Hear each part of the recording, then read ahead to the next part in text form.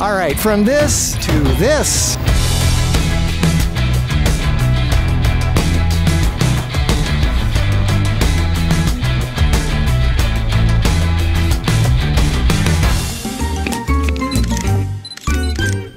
Welcome back. Today we're going to talk about ways of manipulating light using collapsible, portable things that are lightweight without using actual lights. And this is the way Hollywood does it when they cannot lug big heavy lights out in the middle of nowhere like this. So in this situation, you can see she's got bright light on this side and she's got harsh shadows on this side, which is not very flattering. So how do we give her Hollywood lighting out in the middle of nowhere with very little stuff? And I'm not just talking about putting a reflector on her face. I'm talking about really nice glamour lighting without using big, heavy lights. So here we go. The first thing that I would do if I was a director of photography on a Hollywood movie or a key grip, I would look at her and say, all right, get me a 4x4 black floppy and put it behind her on camera left. Now you're going to go, what the hell's a black floppy? Well, I'll show you. Now, I did a video on flags a little while ago. I'm sure you remember that. This side blocks the light, and this side absorbs the light. Normally, if you're holding like a hard card, like a piece of foam core or something, this side would actually be reflecting light back onto her, which we don't want. What I want to do is totally knock out the light completely, so there's no light bouncing onto her, and I want to start from a clean slate of no lighting at all. And that's what these things are good for. The reason I call it a floppy is there's a Velcro part that drapes down and sticks up there. So now it's twice as big. And now this is also really good if the sun is overhead. So now you can see we have a roof over our head and a wall. So now I have a nice non-lit area that I can put light in however I want. And this is really important when you want to have really nice glamour lighting. So the first step is to take all the light away. That's the first step. The second step is put light in at your own controls. And the other good thing about this is things like this. In a hot day, like when you're out in the desert like this, it helps shade the model so she doesn't like roast on you. Anyway, this is what Hollywood uses. This is by Matthews. It's not very practical for a photographer who wants to carry his own stuff. He's got no assistants. He wants lightweight stuff, and he doesn't have a lot of money. Now, I'm going to show you today how you can get the same effect using non-Hollywood equipment that's made for private photographers, which weighs very little. It's portable, it's collapsible, and you can take it with you, and it doesn't cost very much. All right, so I brought all kinds of options today for you to consider. Actually, the heaviest thing of all of these is the light stand. All right, so this is where you start. Out in the bright sunlight, harsh lighting on your face, harsh shadows, not very good lighting. Okay, so now we have to block the sun from causing that harsh look. So let's put the black up. Okay, so now for the lighting, I'm going to use a Godox AD300 portable flash. She's totally in shade. I'm going to add light with this thing. Wow. Oh, you're going to like these. That orange looks great. But let's say you don't want to use a strobe. So what do you use, a reflector or a diffuser? Well, depends on where the sun is and which direction you're shooting. And that has a lot to do with the background. For example, let's say you want to have these nice mountains, so you have to shoot in this direction instead of that direction. That will determine more whether you use diffusion or reflection. So if the sun is behind her, then you use a reflector. If the sun is in front of her, then you use diffusion, which diffuses the light and makes it soft. But what if the light's coming from the side, as it is now, where you have a harsh light on one side and a harsh shadow on the other? Well, you could just put a diffuser on one side, but you still got the shadow on the other side. Now, you could have a diffuser on this side and a reflector on this side, or just a reflector to help cancel out the shadows. But you're blinding the girl. And now she's got twice as much light on her face, as if the sun isn't bright enough. Now it's hitting her from two sides. So if you're getting light from the side, I suggest using a cutter either way, the black side. So you're shading out everything. And now you have a clean slate to work with. In which case you then just put a reflector on this side and preferably a white one. Okay, so let's start with diffusers. You could use something like this. This is a pop open by Elastilite. You can hold it with one hand while you're taking pictures. Here's a cute little one by Glow. It's a 22-inch 5-in-1 reflector kit. Probably costs like 20, 30 bucks. It's really cute. It has a silver and gold, so it's not totally silver. It's not really gold. It warms up a little bit, so your face is a little warmed up from the sun. It has black on the other side, so you can use it as something to shade the light, which is great. It has a zipper on it. And inside here, we have a diffuser. So now we can diffuse the light, which is really good. It's a cute little thing. It's kind of small. But this is something that, this is the difference between an amateur and a professional. Amateurs like to use just enough to cover the person. Now that's good with reflectors, because a reflector, you just have to put light on the person and that's it. But a diffuser, the general rule I've found is the bigger the diffuser, the softer the light. The reflectors are just really harsh, and that's just basically parallel lines. But diffusers shoot light in all directions, and the best lighting for glamour is when you have light coming from all sides. You have like light hitting you from this side and this side, not just the front. And when you have a big giant diffuser like this, you know, the big one, 5 feet, 6 feet wide, now you have bright light coming at you from this side and this side instead of just the front. That's why in Hollywood, whenever you see Hollywood sets, they have these big giant diffusers everywhere, big giant frames. That's why, because the bigger the light source, the more flattering and better you look, instead of just a little thing like this. Now, if you're in a crunch, if you're hiking and you just want to get something, just a little thing, these things are great. I mean, it works. I mean, it's good for just a little, just to have something. It's better to have something than nothing. But if you have a choice, if you're able to do it, reflectors don't have to be big, but diffusers, the bigger the better. This right here is a 78 by 78 frame, which is over 6 feet by 6 feet. It's by Elastilite. It costs about $200. It weighs almost nothing. It's really lightweight, and it goes together really fast. It has elastic cords inside, so it always stays together.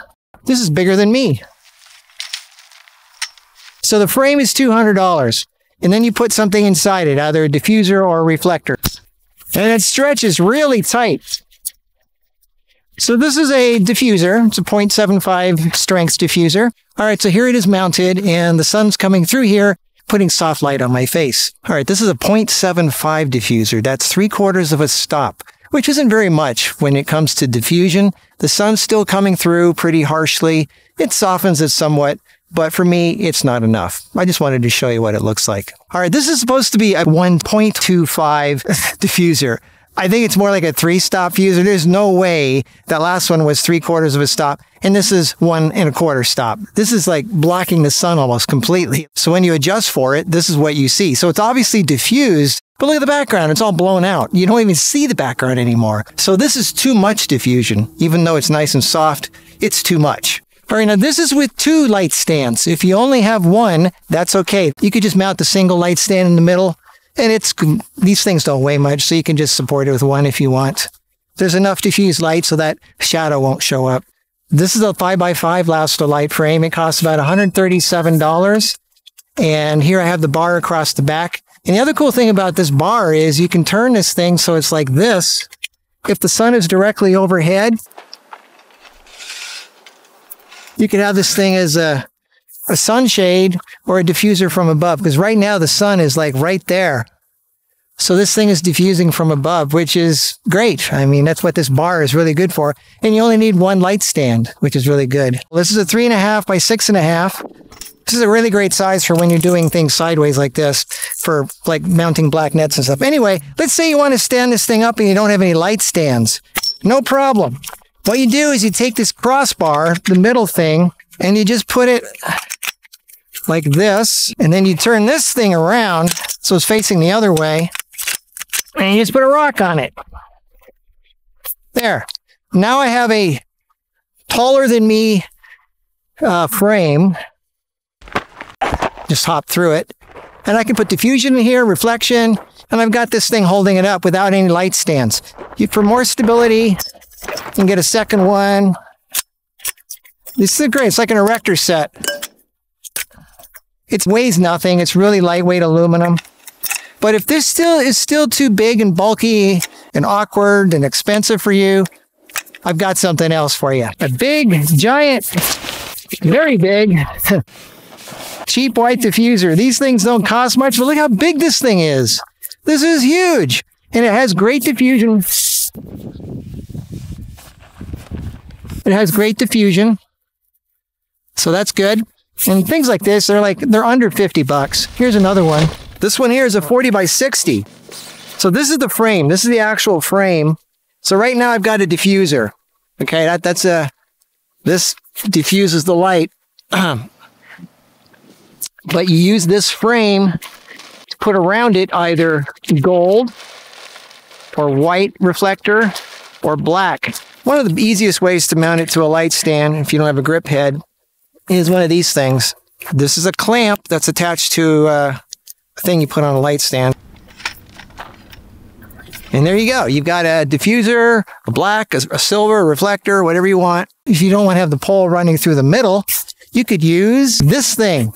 This thing is an arm that has clamps attached to it and a counterweight. It telescopes out for quite a ways, actually. Like, that's ridiculous. You don't need it that big. So here, now you don't have the rod running through the middle of it. Another way to hold something like this, the expandable things, because they have like a flat wire running around the edge. Instead of a clamp, you use one of these things. These are really small and portable and light. They have like a, what do you call it? A little spring-loaded thingy that you just clamp on there, and then this goes on a light stand. So that's a real simple way. This is really lightweight and small. And these are called collapsible reflector holders by Impact, and get them at B&H. They don't cost much. You can also make your own frame using 1/2-inch aluminum rods, which weigh nothing. And you get these corner pieces like this. And you use Allen wrenches to make them connected like that. So you can make your own frame. This is really easy, really cheap. You get these corners and the rods, if you want, at Modern Studio Equipment. That's another nice portable way of getting a frame. Now here's one of my favorites. This is a Fabitech Studio Pro 4x4. Now you can get 4x4s from different companies, but this is my favorite one. It comes with a frame, a silver, which has white on the other side, and a diffuser, and this pole, which I'll get to in a minute. Check this out. This is how fast this thing opens up. And there you go. It's stretched. It's ready to go. You got white on this side, silver on this side. It's ridiculous how long this pole is. I'm sure you can think of a lot of uses for something this long. And now you can have it like at 90 degrees, like that. So now you can have somebody holding this, or you could walk around like you can be walking with somebody while they're talking. You can use it like a normal light stand, however tall you want it. So I never use the pole, but it comes with it, which is, the thing's 150 bucks for all of this. I love the 4x4 size. It's the best size. It's the most practical size. These things are so easy to close. There's a button here on each side. You just push them in, and that's it. Folds up right away, and then when you want to have them open, here they're open. Look how easy that is. You don't need to put expensive stuff in these frames. Usually when you buy a pre-made diffuser or reflector, it's like $100 just for what goes inside the frame. But you can take like this plastic sheeting here, which I got at Home Depot. I suggest 6 mil. Get some of these cheap plastic little clamps, also at Home Depot or Amazon. Or you can use a bed sheet.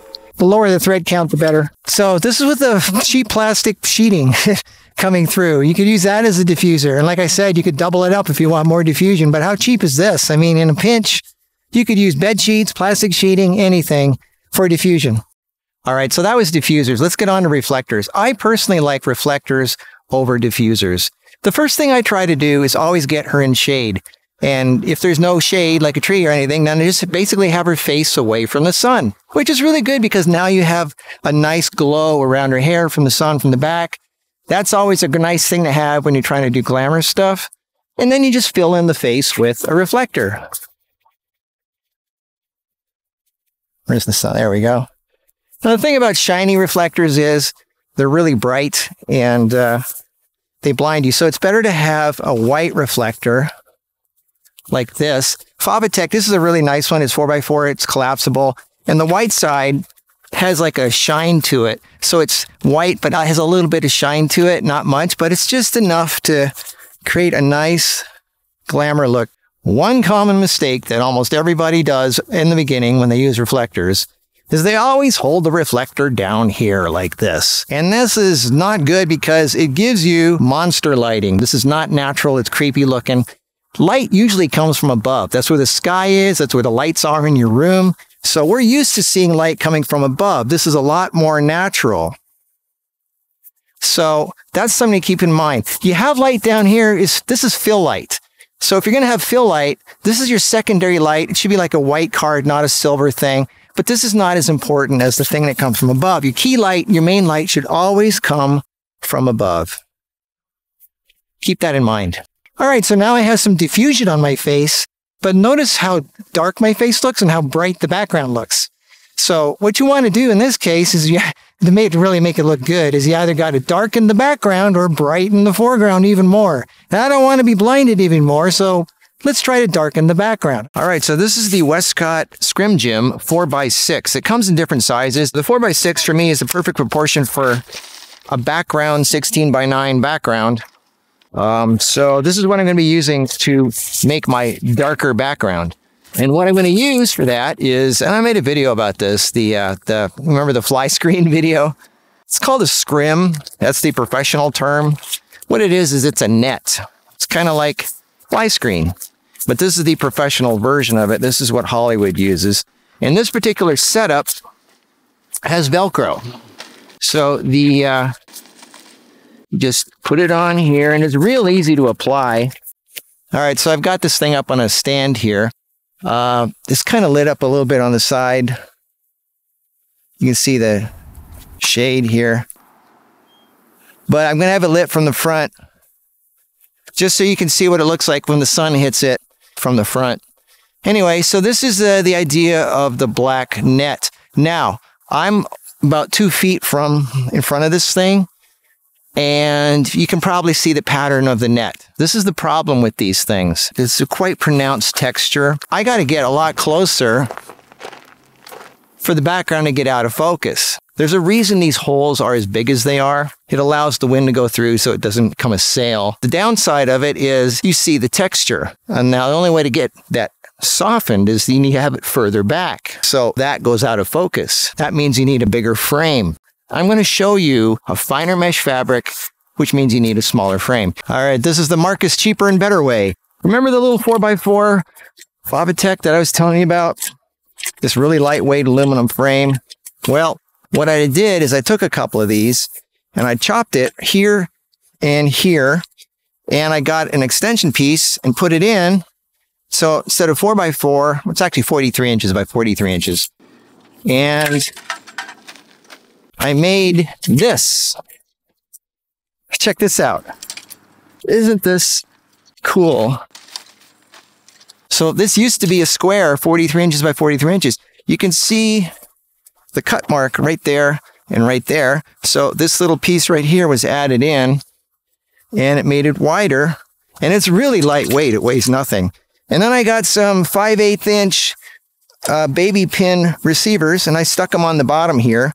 So all I need is a couple of little light stands, lightweight light stands, to hold it up. And here's what I'm going to stretch over. And you remember this from the fly screen video. You go to the fabric store and you buy this really lightweight stuff called chiffon. It's a really, really delicate fabric. And the mesh, the weave, is so fine, you can't even see it hardly. It's like, it's definitely not like fly screen. This is such a delicate weave that you don't even see the pattern with the camera. So I just got a couple little lightweight 6-foot impact stands. They weigh nothing. They're really, really lightweight. And I just put one on each of these things. And normally when you have a frame, you need 2 people to put together. But this is so lightweight, one person can definitely do this. Using these really cheap little lightweight plastic clamps from Home Depot. I got a whole bag of them for like $3 or something. This was the Marcus way of doing it. All right, so I just stretched this thing. You can see a wrinkle here and a wrinkle here and some billowing from the breeze. But the only reason you see that is because the sun is right there and it's hitting it from the side. All you have to do is turn this thing so it's in shade. Now, it's still getting hit a bit from the sun, but and I can shade it even more. But look at the difference right away. The first thing you notice is this is a smaller frame, but it's probably already out of focus. I'm the same distance as I was from the last one, but it's probably a lot softer looking now. That's because it's a finer mesh, and it's just, I love this just so much more. It's cheaper, it's lighter. This fabric costs $6. That huge professional thing, the same size, costs like $100. All right, so now I have a 5x5 with a 0.75. That's a 3/4 of a stop diffuser on her face. And you can see she's still got shadow on this side.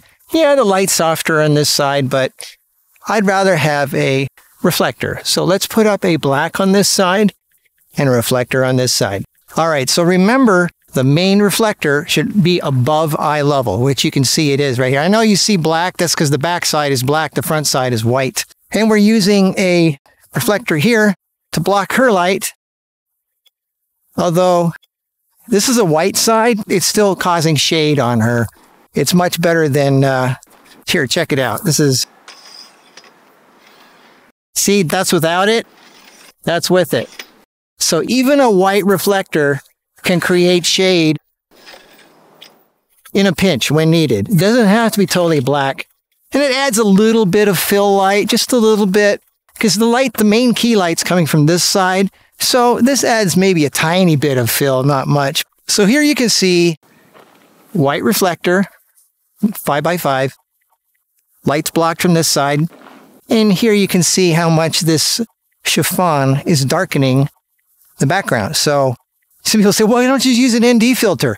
Well, then you'd be darkening everything, including her face. You only want to darken the background, not the foreground. When you see Hollywood sets and you see all these big things on stands like this is what they're doing. They're basically just taking sunlight, blocking it, reflecting it, or darkening it. That's basically all they're doing. And they're being creative with existing light. They're not using big, heavy electric lights. If you don't want a big, bulky thing like this, you want a smaller one, a 4x4 will do just fine also. All right, so now I'm using a 4x4 up here with the white. It's just the white. It still does pretty good. You can also use 2 of these, so 1 on each side. Let's do that real quick. All right, so now I have 2 4x4s, 1 on each side, so she has light coming from this side and this side, so she has nice lighting coming from all directions. The chiffon is totally backlit by the sun now. This is not in shade, so it's going to give the background a little bit of a hazy look, like there's a slight haze or fog. But I still think it looks kind of okay, as long as it's out of focus.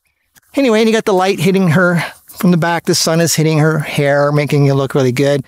And you have nice soft light coming from each side. Really nice glamour look with 2 little portable 4x4s. The only thing left that I would do to this would add a little bit of fill from below. That's it. Just a tiny bit of white fill. And there's your glamour shot. And the cool thing about this frame, it collapses down to that. And it weighs nothing. How cool is that? And it's cheap. I love it. All right, so I took the black away completely, and now all I have is the background, the chiffon, the scrim, and 1 4x4 white reflector. That's all I have. And we're facing her totally away from the sun, which means we don't need the black anymore. And you can see how the sun is backlighting her hair beautifully. And the light from her face is coming from the reflector. So yes, you can light up really nicely with just a 4x4 reflector, and that one breaks down really easily to a small, very portable size. So I like the 4x4 the best, personally. It's just small and just easy to use. Nice glamour lighting with just 1 little 4x4. Now this is 1, and the little 4x4 is actually better when the sun is directly behind the model, and it's aiming right at the 4x4 and it's bouncing right back. If the light was from the side, that's when the 4x4 would probably be too weak, because then you're hitting it at 45 degrees or 90 degrees. But when the light is directly hitting the white reflector and right back into her face, that's when you get a nice, smooth lighting. So let's put 2 4x4s in, 1 on each side. All right, so let's take some pictures using the background scrim and 2 4x4 reflectors using a GM1, the Lumix GM1. This is about as far as you can get from a Hollywood camera. But I want to show you how you can get really nice Hollywood glamour look with even cheap little cameras like this. No strobes, no electric lights. Yeah, that's nice. Well, that's good. All right. Okay, so this is a silver reflector. I know it looks really cool, but I'm being blinded. I can't open my left eye here. It's too bright. If this thing was further away, all right, so that's about 15 feet further back. So it's not as bright. I can open my eye now. It's not as bad, but it's still kind of blinding me. All right, so this is 25 feet back. It's still very bright in my eye. It's not as bright on the camera, but it's still kind of annoying for me. It's much better to have a huge white reflector right there in front of me rather than a shiny reflector that's even further away. But sometimes you need to have a reflector further away because it's in the shot. But for the person in the shot, it's not very pleasant. Plus, you get more blown out highlights. So anyway, I'm going to talk about strobes now. We have a model here out in nature, and like I said, when you're using strobes, you don't want to have the background scrim or net because you don't need it. For high-speed sync, I mean, you can make it as dark as you want, and then you got the flash to make the foreground bright. So in this case, when you're using, for video, yes, the scrim is great, but for flash photography, you don't need it. You really don't. I mean, you can make the background as dark as you want. So I'm just going to show you. This is what I do generally when I'm on location shooting portraits out in nature. I generally always try to put the person with, like I said, their back, the sun is hitting them from behind and their face is in shade. As you can see, she is right now. And all I have to do is fill in the face with the flash. I'm going to use a Godox AD300. That's all I'm going to use. And just fill it right in. Just a basic shot. No black needed. Now, if the sun was from the side, I would need a black to block that out. But I don't, because I like to have the sun hitting her from behind for the hair. So let's do some shots with a strobe. Nice. Really nice. Wow. Oh, and by the way, the camera I've been filming most of this video with today is a Sony Z90V 4K camcorder with a 1-inch sensor and 3 built-in ND filters. It's the same 1-inch sensor that's found in the RX100 Mark VII, but check out the lens. Check out the zoom on this thing. This guy is an incredible zoom and big lens. It's great.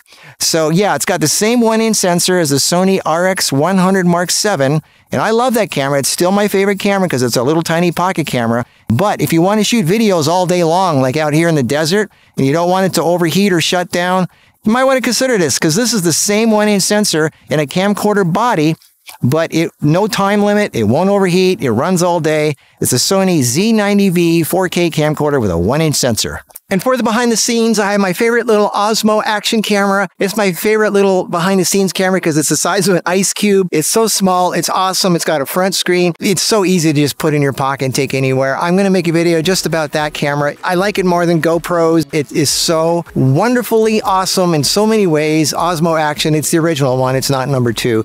So that's just an example of the kind of things you can do with portable lighting to block the sun, filter the sun, diffuse the sun, reflect the sun, bounce the sun, or use one of these when you've got the person in shade.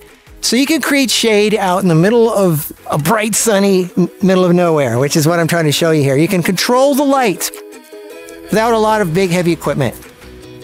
Anyway, so I thought that might help. I'll put the links down below for everything. And I just love coming. Any reason to come out here in the sun, nature. I look for any excuse to come out here and do that.